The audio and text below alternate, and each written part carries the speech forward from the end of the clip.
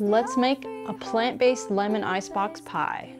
Welcome back to the Whole Food Plant-Based Cooking Show, where we make plant-based cooking easy. I'm Jill, and before we jump into this amazing recipe, I want to share with you our cookbook is finally here. Yay! So anybody that has pre-ordered, they're going to get shipped to you really soon. It's also available for order and it's shipping now. We'll give you a link in the details below on how to order it.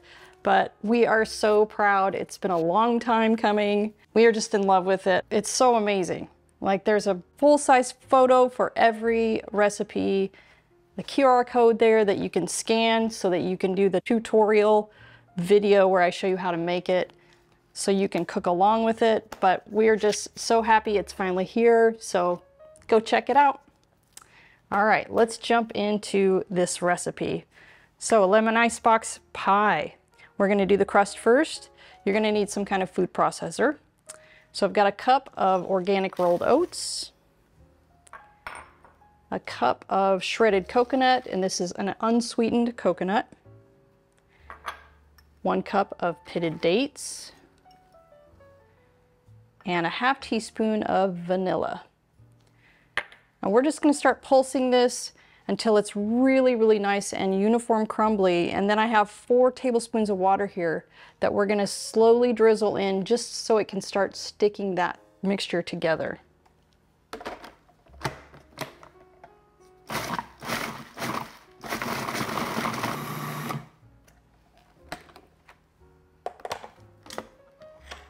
Okay, there is our mixture. And to test it, all you need to do is pick up a little bit and press it together with your fingertips, and if it squeezes together and holds together, then you're done. So I just have a 9-inch pie plate here, and you don't need to oil it or grease it or anything because there's oil that comes out of the coconut here, and it really doesn't stick that bad. All right, so we're just gonna press this into our pie pan. And you're just gonna wanna, kind of uniformly do the bottom so it's the same thickness all the way around, and then press some of it up around to the sides so that it has a little bit of a crust around the sides too.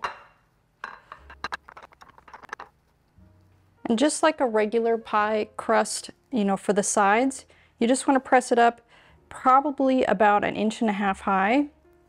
And then you can kind of just press down with your other finger so it can make a little bit of a nicer edge so it's not quite so jagged. And that just takes a little bit of patience. Okay, once you get it all pressed down into your pie plate, we're going to stick it in the oven. I have my oven preheated to 375 degrees, and we're going to put it in for 15 minutes.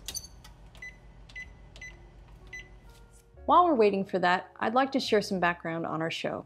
The Whole Food Plant-Based Cooking Show is crowd-funded, which means these free weekly recipe videos, along with our entire catalog of free printable recipes on our website, plantbasedcookingshow.com, and our Plant-Based Cooking Made Easy cookbook series, are all made possible in part by the generous patronage of our supporting membership community. So if you love our recipes, I invite you to join us on our mission to make plant-based cooking easy, and follow the link in the description to become a supporting member today.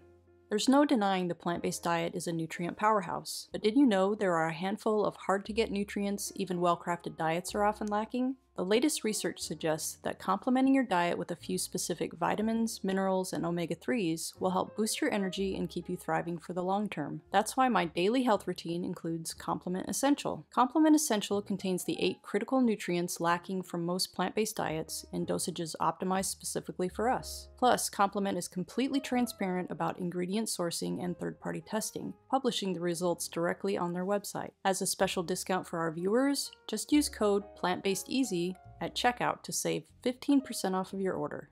Okay, our crust is out of the oven and it smells so amazing. That toasted coconut is just amazing.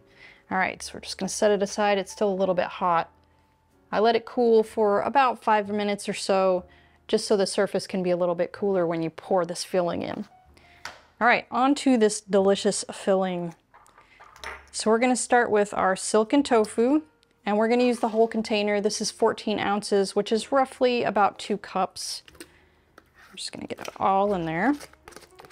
And alternatively, if you don't want to use tofu, you can also use white sweet potatoes. That works really well. And then I have 2 small zucchinis from my garden. This is another one of those recipes to get rid of some of that zucchini that's growing like crazy right now. So 2 small zucchini, 1 cup of pitted dates.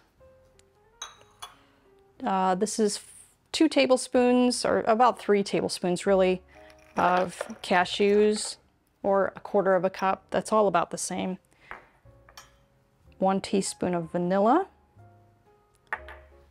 and 1/2 cup of lemon juice.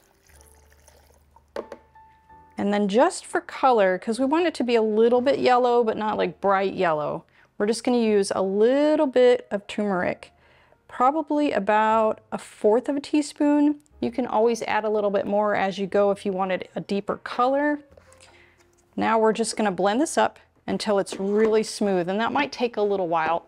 You might have to scrape down the sides a few times just to get it super, super silky.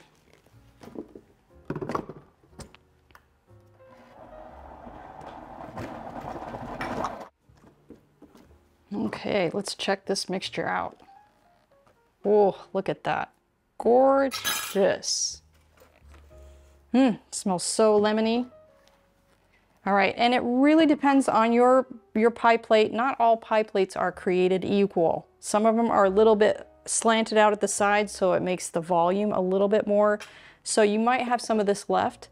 We might not be able to pour all of this in here, but it's so good just by itself, just as a pudding. So you can just put it in a container with a top and put it in your refrigerator, and it will set up just like pudding. So we're gonna pour this in here until right up to the top of the edges of that pie crust. Maybe just a little bit more. Yep, and I have just a little bit left, so I can just put it in a container and put it in the fridge. And I'm just gonna shake this a little bit, just to kind of settle it a little bit. And you don't even need to smooth the top or anything like that, because it's really not thick enough to do that. Okay, so now you're just gonna stick this in the fridge, and it's probably best if you just leave it in there overnight, but it takes at least 4 hours to set up. So that's where it's headed.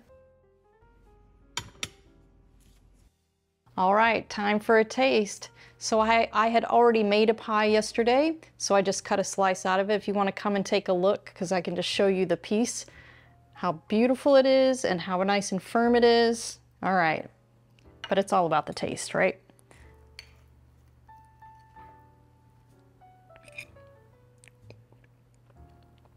Oh my gosh.